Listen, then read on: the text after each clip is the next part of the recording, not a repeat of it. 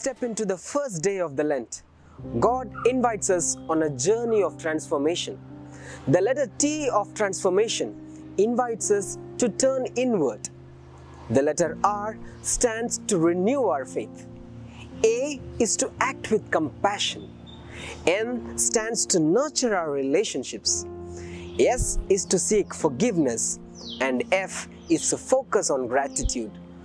O stands to open our hearts, and R is to rejoice with hope.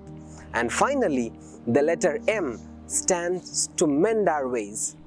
May God grant us the grace to shed all our old habits, nurture our faith, and open our hearts to His transformative love through prayers, reflection, action, and evaluation.